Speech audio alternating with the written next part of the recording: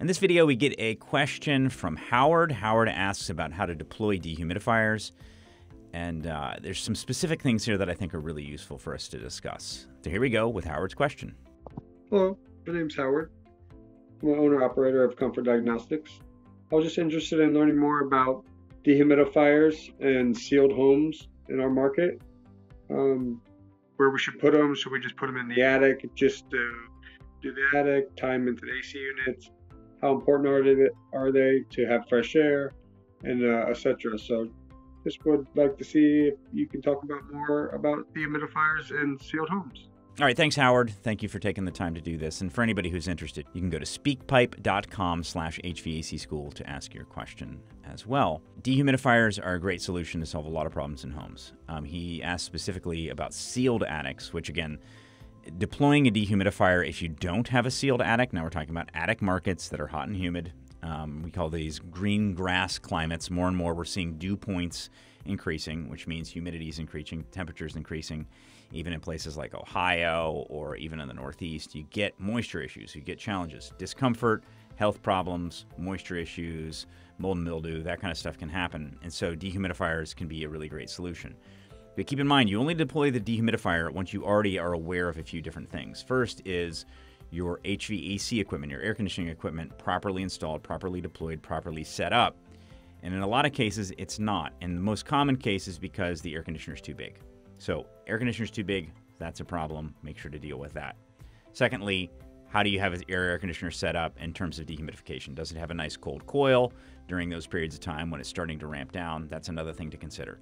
Ventilation, talk about this all the time. Make sure you have proper ventilation, but not too much ventilation during these humid times. And that can happen easily if people keep kitchen hoods running too long or they're running bath fans all day, that kind of stuff. That ends up drawing air into the space from the outside. That can create a humidity issue.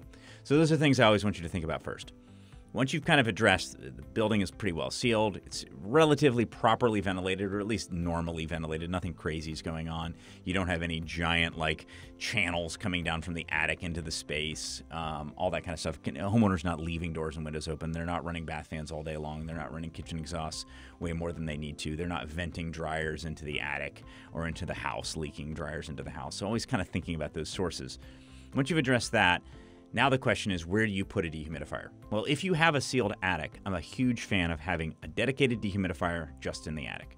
Now, there are people like Dustin Cole who talk about using the air conditioner to condition the attic, but he's also very careful to state that he deals with the humidity during construction when the house is actually being built.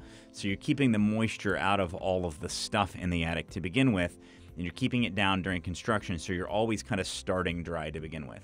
That's a good practice, and clearly, because he's doing it and some others are, they're not even using a dehumidifier. They're just using the equipment to do it. I'm not personally a huge fan of mixing attic air with house air. Now, some people will argue, hey, look, if you're encapsulating it, it becomes part of the house, and some people even make it part of the house, right? They'll build a loft or whatever. Okay, that's fine. It's just not my favorite general plan. Most cases, most places of the country, I like to seal the attic completely, insulate it at the actual roof deck. I love closed cell foam because it helps kind of tie everything together. It's because I'm in a hurricane market and I want everything that I can possibly do to keep the roof on. And sealed attics are actually better at that because now you're not like creating that uplift force. And closed cell foam kind of holds it all together. But foam can off-gas, and it's not my favorite to mix it with the inside air. So I still like to seal the actual ceiling, and I like to just dehumidify the attic. Now, again, no matter how well you seal, you're still going to get some kind of communication from a moisture standpoint from the attic into the space.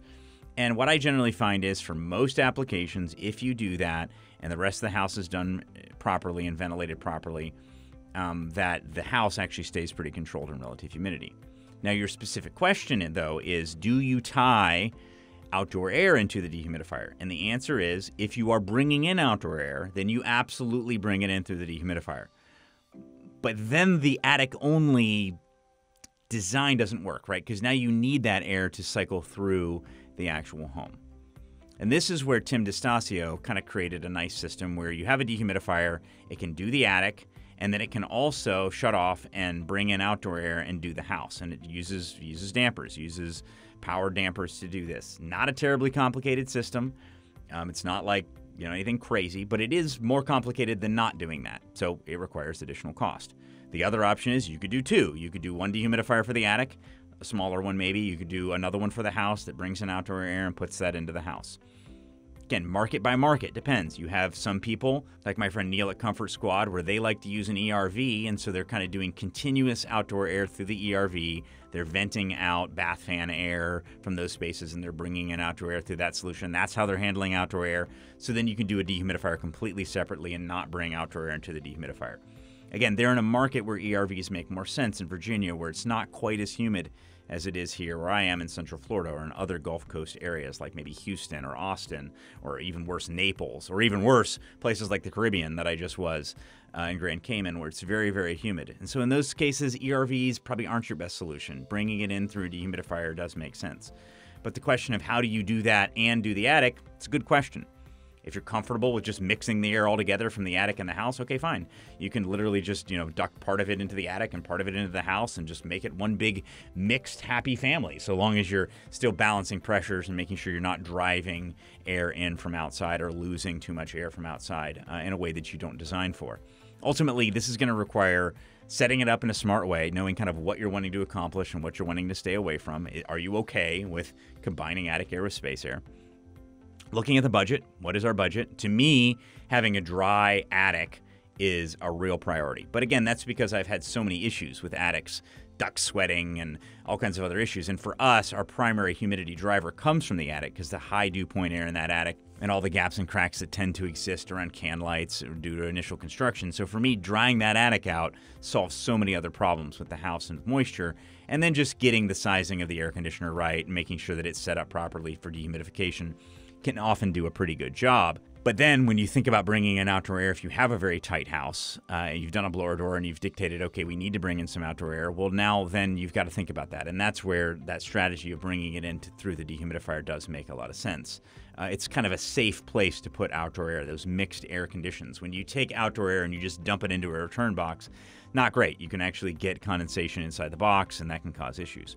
But a lot of times how you bring in the outdoor air also makes a big difference. Just bringing it in and just dumping it into the side where it just sort of settles versus bringing it in and ducting in sort of a 45-degree piece of metal so that way it integrates more with the airstream and interlocking that with the blower.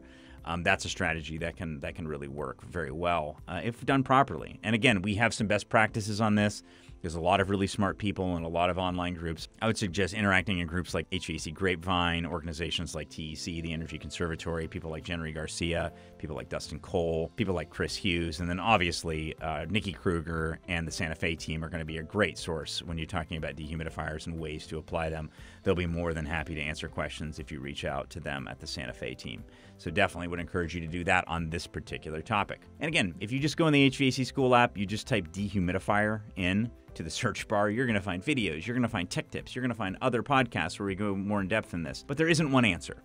It really depends on your market, it depends on budget, it depends on what you're willing to deal with in terms of communication of indoor and outdoor air, it depends on how well sealed the house is and how much ventilation you need. Should you measure things like CO2 and humidity and do it based on that? That's where things like Haven come in really handy. So you're going to have to figure out what kind of priority it is in your market and what it is for your clients and formulate a system that's going to work for you.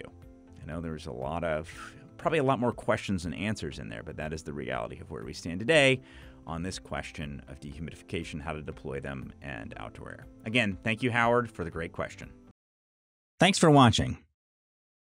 If you're willing, give this video a thumbs up and drop us a comment. Don't forget to hit that bell icon to stay updated with all of our future videos. And as a quick reminder, HVAC School isn't just a YouTube channel. Dive deeper with us at our main website, hvacrschool.com. Curious for more knowledge on the go? We've got you covered. Tune into the HVAC School podcast, available on all your favorite podcast apps. And while you're at it, join our thriving Facebook group.